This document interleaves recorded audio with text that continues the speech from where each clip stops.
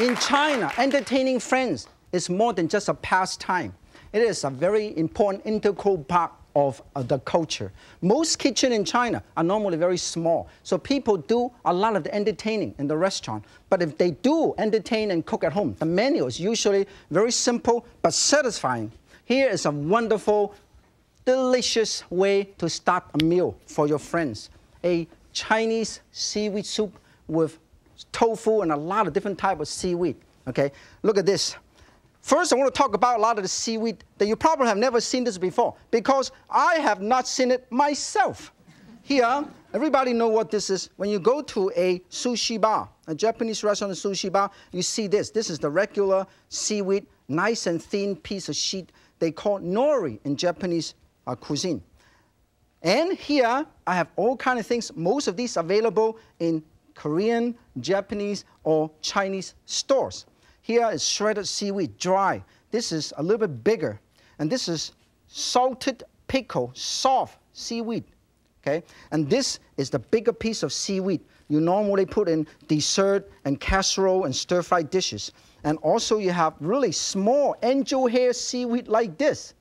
And this is the seaweed we're going to use for the soup today. This is a whole seaweed. Seaweed looks like a seaweed pancake. And I'm going to break it up and soak this in water for approximately 15 minutes to 25 minutes and 36 seconds. Okay? I'm going to break this up. I always tell people, whatever I tell you, you should put this down, because everything I do, I follow exactly. Break this up, break this up. The great thing about doing this is, by breaking this up, you use a lot of your energy. Burn out a lot more calories. Look at this. And also a lot of fun. And then we break this up and soak that. And it only takes a few minutes to soak, okay? Look at that. It doesn't take too long to soak. They already break them all up like this, see? Very, very easy to do. And let it sit there for a little while, and I clean up my hand. And in the meantime, I want to show you the other thing that I'm going to use. First, I'm going to get ready some nice, clear broth. In the meantime, I'm going to cut up some of these, let's put over here. Cut up some halibut. And I cut this in half. And then I go cut it into pieces like this, set it aside, put it right here. And then I'm going to marinate this with a tiny bit of wine, a tiny bit of cornstarch, and white pepper and salt. Put it right here. No soy sauce, okay? And then scallop. I'm going to cut up the scallop into this unbelievably great sea scallop. Cut into 3 pieces, parallel cut, and then set it aside, okay? Cut it at an angle parallel to your cutting board. And then you set it aside, and then have some shrimp. And as I said, to save time, instead of doing it one by one, I'm going to do it all together, like that. See? All done in 3 pieces, like that, like that.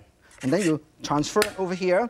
And then, of course, we're going to marinate this for a little while. In the meantime, I always use a chopstick to do it. You know, the great thing about chopstick is, I don't know how many of you know, this is a very interesting story. In ancient China, the people's fortune can be read by the way they hold onto chopstick. If you use 2 fingers, you are very carefree. If you hold onto chopstick like that, you're very carefree. If you use 4 chopsticks, that means you have good fortune. It means good fortune. If you use 5 fingers to hold the chopstick, that means you are destined for greatness. Okay? If you hold the chopstick with all these fingers, that means you really don't know what the heck you're doing with this chopstick. Let it boil. The other thing that I would put in is, of course, the seaweed. Look at that, the seaweed. Talking about entertaining. A lot of time when you go to a Chinese restaurant, you order food, open a menu. You don't know what's going on. The best thing to do, my recommendation is plan a very simple menu. Under each category of chicken, seafood, or beef, order 1. And also, order variety of cooking technique. Don't order 3 deep-fried dishes, okay? Cut it up. This is tofu. Set it aside and cut it up. Set it aside. This is all I need. I save this for tomorrow. And I cut it up, cut it up, and then cut it up the little cubes like this. Put it over here.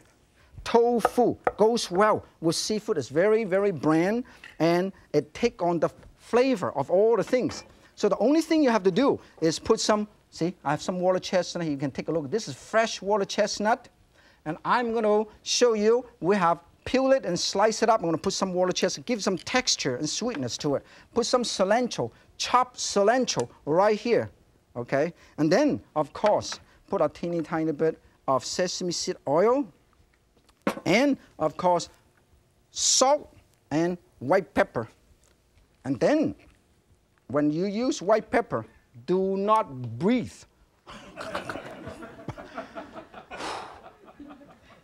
I have total control. And then, get ready some egg white. Shut off. Put the egg white. Oh! Just to show you that I am real. Oh, unbelievable. I try to control myself, but I'm out of control. And then, right before you're ready, cut this up, chop some green onion.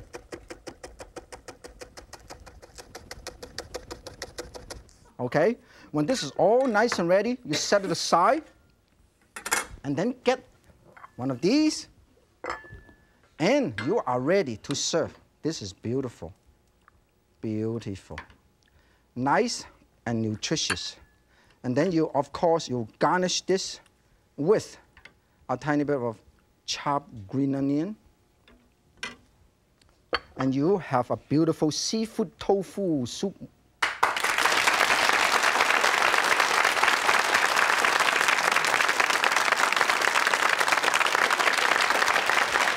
Now, let's go from soup to nuts.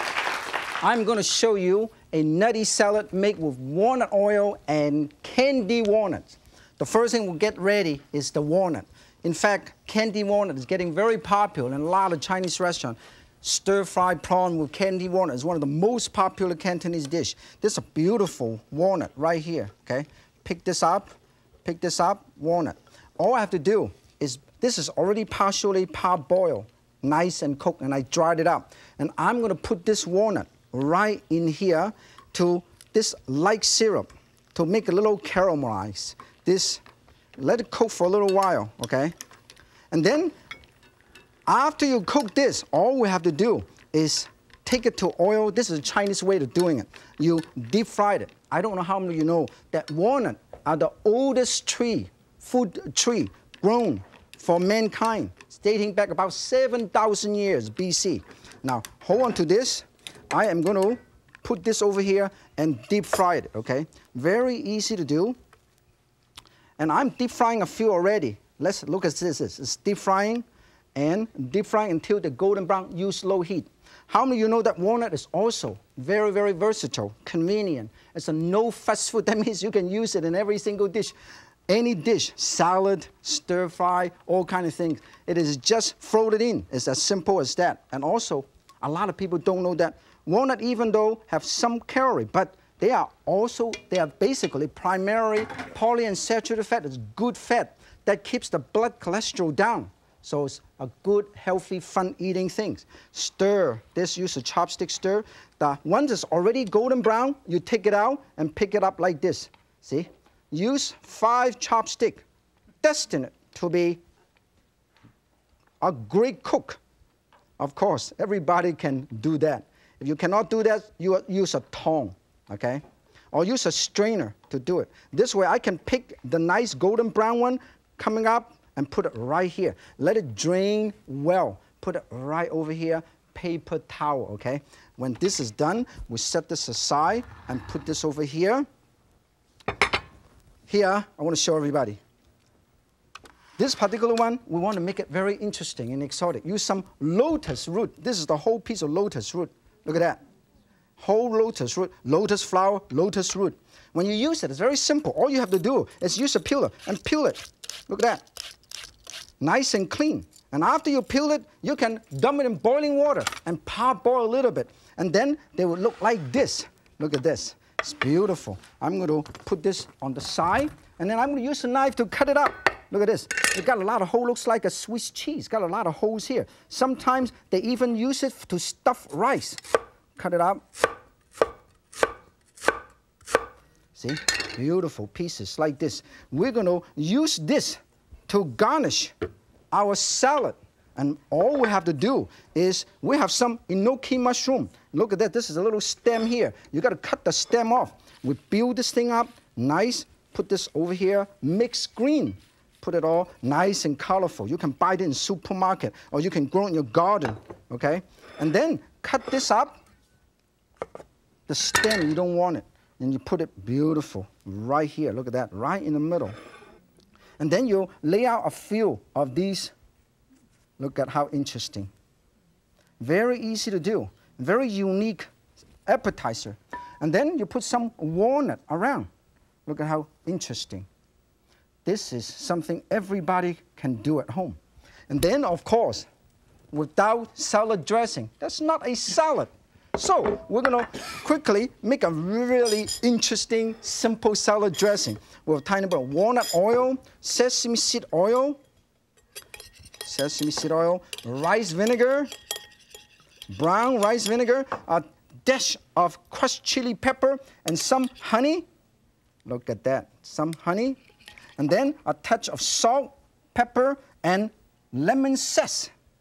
Okay, mix them all up. When it's done, all you have to do is put it right over here and drizzle it in, and you have a beautiful salad.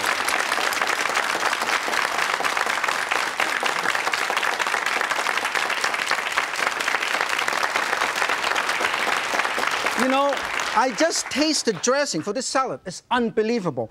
I am going to save it for myself. And in the meantime, let's do a little cleanup so everybody knows that we have a lot of space to work with. Now, here, everybody know the next dish I'm going to do is artichoke. Artichoke are probably the perfect vegetable for entertaining because it's easy to prepare, elegant to serve, and also fun to eat.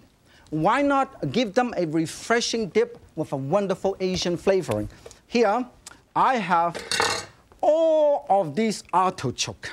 Look at that. It's beautiful. And of course, we're going to make a pesto sauce with lime and cilantro and a tiny bit of garlic and lime juice. It's wonderful to do. And everybody can do this, okay? I don't know about you. You know, artichoke looks very strange to me. In fact, the first guy that eats artichoke must be very hungry, okay? But all this year, I've been trying artichoke. You see, this is how you do it. You snap this off, use this to snap this off. First, you got to cut this out first. If you want, you can cut this out because it's faster to cook when you cut this off, okay? You use a little Caesar to cut this up. Cut this up, cut this up. The great thing about artichoke is it is fun to eat because you have to pull it one by one. It is a little, I call it a fun, slow food meant to be savored slowly. Go up with your loved ones, your boyfriend, your girlfriend, your grandmother, and just sit there and have a good time and take the time to enjoy.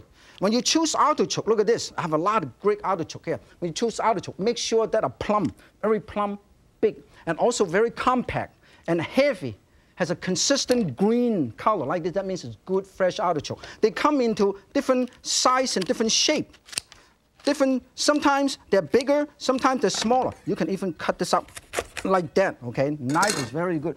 Now, when you make artichoke, you can allow to make a little mess. Nobody cares. You're doing it in your own kitchen. Who cares? And then when this is done, I even open this up a little bit. Because when you open this up, you allow the steam to come a little bit faster. You cook things faster. And then after this is ready, you can actually take it to let it boil. You can steam, you can microwave, you can do a lot of things, okay? In fact, practically all the artichoke is from California. They even have the baby California artichoke. You heard about the artichoke capital of the world, Castroville. And I live only about 6 miles from that place. Oh no, 60 miles, sorry. You can boil it like this, or you can steam it like this, okay? Since we're boiling it, we just go like that. And normally it takes about 25 minutes to 30 minutes, up to 35 minutes to do, because it depends on how big the artichoke is. You know, the thing is, artichoke is also versatile because they are not only nutritious, they're very low in calorie and very, very high in fiber. They have a lot of vitamin C, folic acid, very low in sodium, but a lot of magnesium, so it's great for you. Now, here, I'm gonna make my pesto sauce. This pesto sauce is very easy to do. First, I have all of these ingredients: sesame seed oil, a tiny bit of walnut oil or salad oil, a tiny, tiny bit of soy sauce, not much. And then sugar, lemon peel or lime peel, lemon juice or lime juice. This is lime juice. If you don't have lime juice, you can use lemon juice. A tiny bit of garlic. If you need garlic or more garlic, all you have to do is cut this up, and then you just say, oh, done, more garlic right here. And then put them, are you ready? Let's put more garlic. Hey, done, more garlic. Love garlic, okay? And then I put a tiny, tiny bit of mayonnaise, not much, tiny bit of mayonnaise. And then mix into this wonderful pesto sauce. This is going to be beautiful. When it's done, look at that. We're going to remove these so everybody can see and enjoy. And look at that. I cannot believe this. I am going to show you how beautiful this is. This has been cooked for 25 minutes. We cut this in half. This is so beautiful. And we use a knife and cut this up. Look at that. We scoop this out. This is scooped right in the middle, out. Okay? Scoop out this. You know what you have? You have a beautiful concave pocket right here. And all you have to do is use some sauce and fill this up.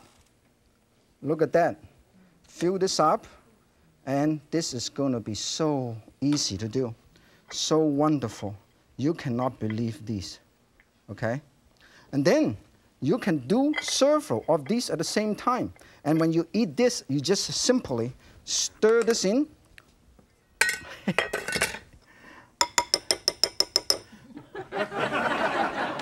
You have to use the same, it's very important about this particular recipe. Same spoon is very important. All the flavor is coming out from the spoon and get into your artichoke, okay? And then once again, oh, use the same spoon. I am getting so excited. I'm totally confused.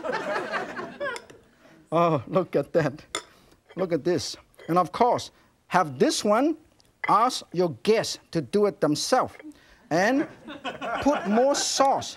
This is a beautiful pesto with cilantro, lime, and it's a beautiful dish for everybody.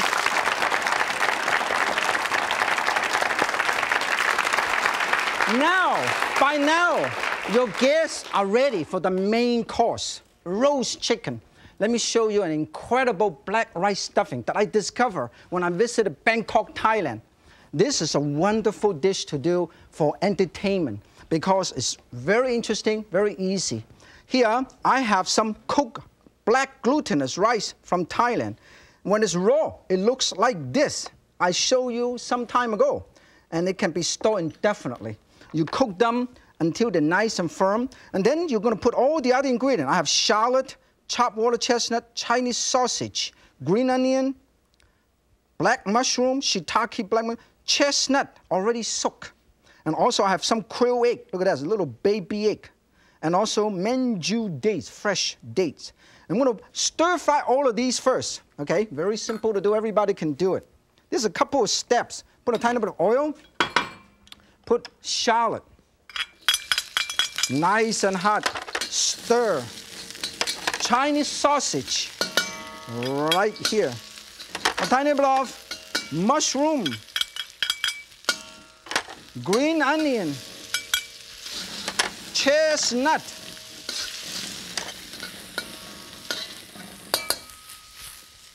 toss, great exercise, toss.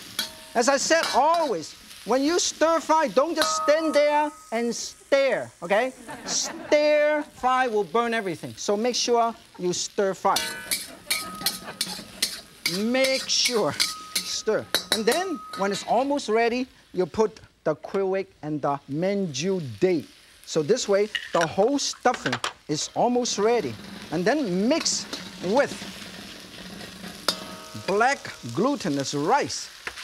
And then put a tiny bit of pepper, tiny bit of salt. Okay?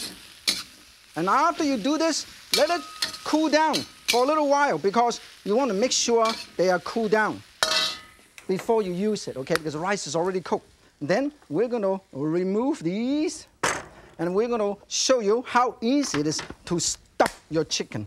Here, I have a chicken. It's totally relaxed. And then I put this over here. The first thing you do is use a tiny bit of salt, tiny bit of 5-spice powder, and a tiny bit of white pepper, and I rub this around. Rub this around.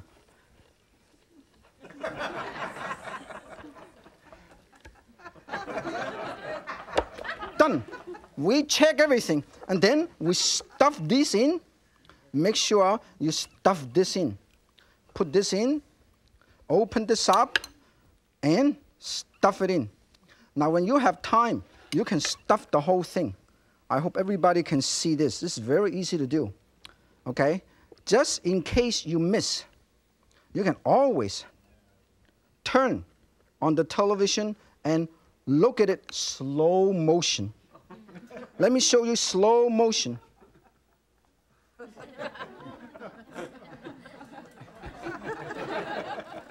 And then you put them all together. Now, of course, you do not have to put, you don't necessarily have enough space to put the whole thing in there, okay? When it's done, you close it with a bamboo skewer. Hold on to it like that. And hold on to this, and you just push it in. Then you brush it with a tiny, tiny bit of soy sauce and sesame seed oil. Brush it. This way will give you that nice, shiny glaze, okay? Crispy glaze, because the tiny bit of caramel, when it's done, of course, you can also use some walnut in there. When it's done, you take it over there and you put this in right of this. You cannot bake this right here, okay? You can put this right here. Hold on to it and boom, done. And then you're going over there. I'm going to raise it over there. Oh, look at that.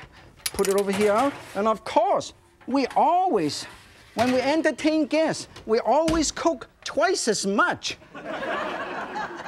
This is so hot. And then I'm going to take this out, okay? Remove these, come out. And then we're going to transfer these. And I want to show you how easy it is. You hold on to this because it's pretty hot. You open this, and then I want to show you.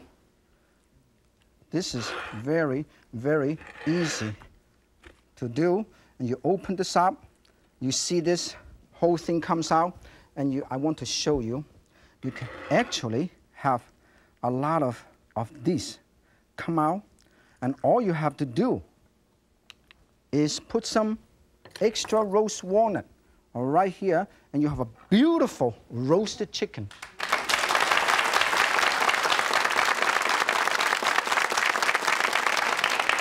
Well, that's all our menu for entertaining friends today. Now, all you need are some entertaining friends to serve it to. Till next time, keep good company. And remember, if Yan can cook, so can you. 再见。